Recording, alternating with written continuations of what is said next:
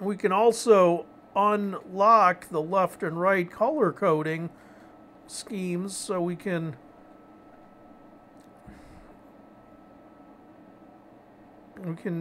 explore other color codings like the degree range.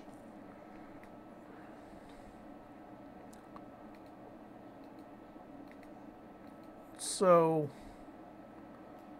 we can see that we can take away all of the parts of the brain that have a low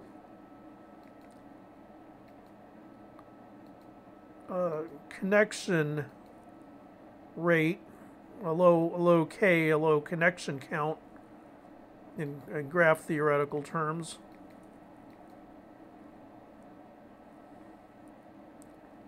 So yeah, you can see that the cingulum bundle, the superior frontal gyrus have a high degree of connections within the brain's connectome.